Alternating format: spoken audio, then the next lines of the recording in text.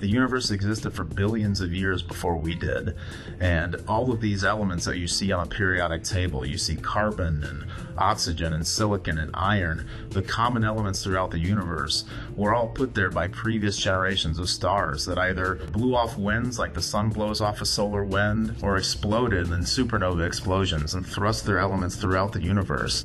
These are the same things that we can trace with modern telescopes like the Hubble telescope and the James Webb Space Telescope, the Chandra X-ray Observatory. These are all elements that we can map out in the universe with these observatories and trace back to the same things that form us. And the elemental abundances that we see in stars now are the same things that we see in the Earth's crust, we see in asteroids, and so we know that these are the same elements that were once part of these stars. We are made of star stuff.